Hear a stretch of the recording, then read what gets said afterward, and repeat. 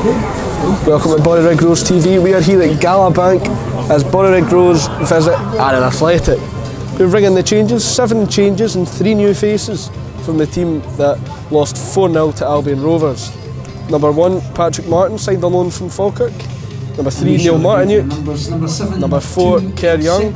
Number 6, Alan Horn. Number 16, Aaron Arnott, signed on loan from Raith Rovers. Number 17, Connor Doan. Number 18, Robbie McGill, signed after his release from Peterhead. Number 19, Scott Gray. Number 20, Kev Smith. Number 22, Cam Connolly. And a first start for number 24, Chris Kane, after he signed to Edinburgh a few months back.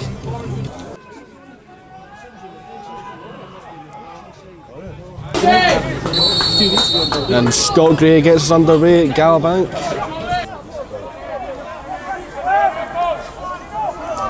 Kane marauding forward, that one was loose. Martinuke deals with it momentarily, but a big chance there for Chris Johnson. 1-on-1, and the first real test for Paddy Martin, and he's passed that one with flying colours.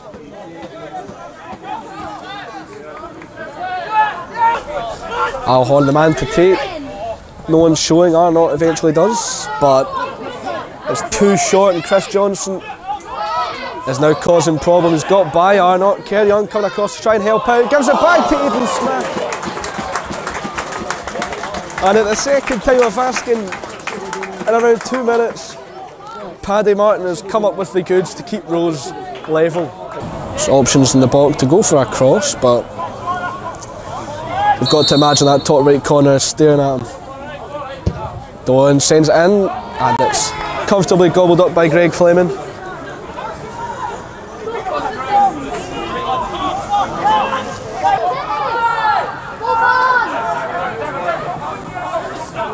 Barnes goes past Martinuke, and he has options to aim for. Goss is up there. It falls kindly to Smith, who turns it in past Paddy Martin. And Annan Athletic are in front. It was good wing play from Barnes, gets the ball in. And after a mix-up in the box, anything could happen, the ball fell away to Smith. He goes score for Annan on 24 minutes, number 9, Aidan Smith. Again, closed down sharply. And there goes the half-time whistle.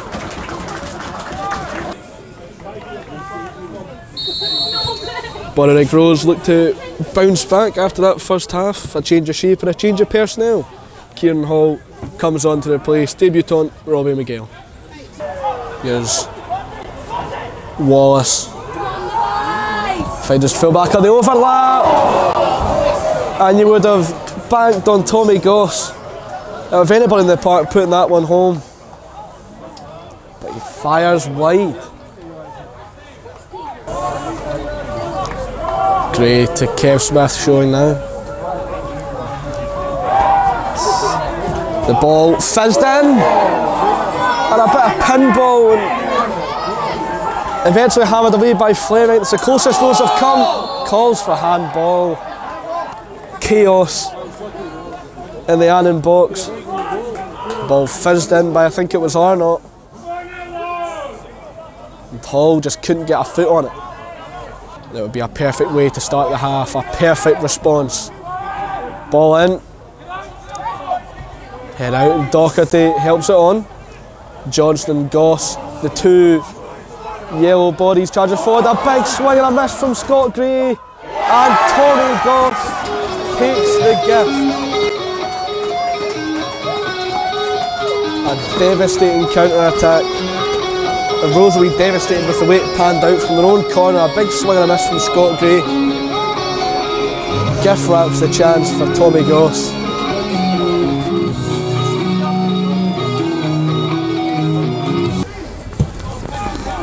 Doherty with the searching ball, head away by Horn. Arnott gifts the ball back to Smith. Smith barges into Scott Gray and turns him, lays it off, and it's a fantastic finish from Max Kilsby.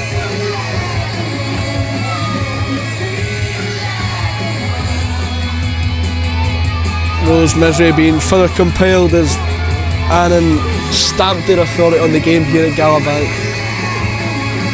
Excellent finish from Max Kilsby. As Annan now come forward here, Docherty with leaving a trail of Rose bodies in his wake, gives it to Goss.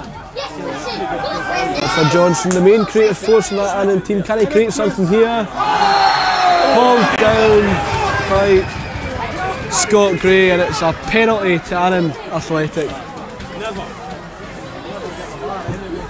Chris Johnson, so often the creator in that Annan team, and he's created a perfect chance for whoever steps up to take this penalty.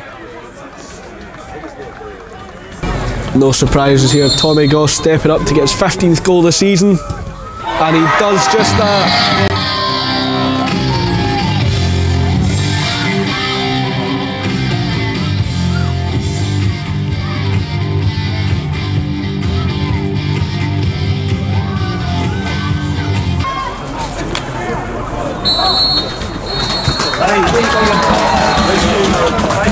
Full time at Gallowbank, another hard defeat for Bonnyrigg Rose. It finishes Annan Athletic 4, Bonnyrigg Rose 0.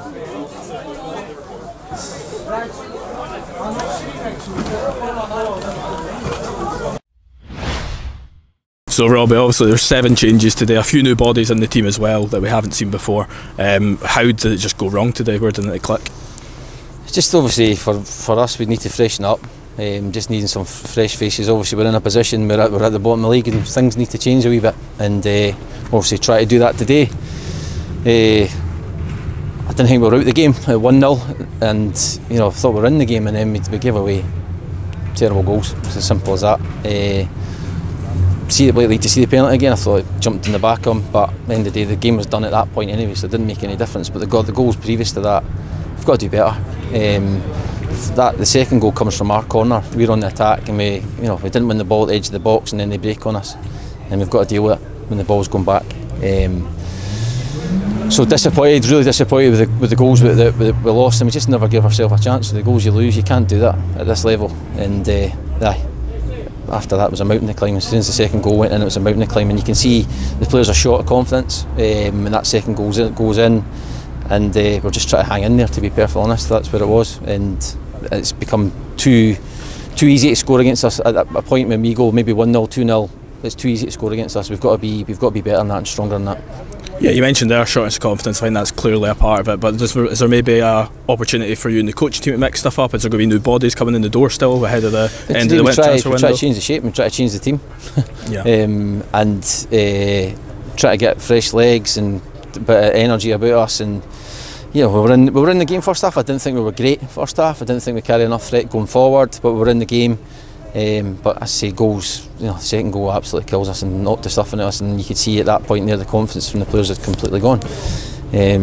Some tried to keep playing, but just it wasn't enough. And as I say, goals cost us. Goals cost us. Can't do that at this level. Brilliant. Thank you, Robbie. Cheers.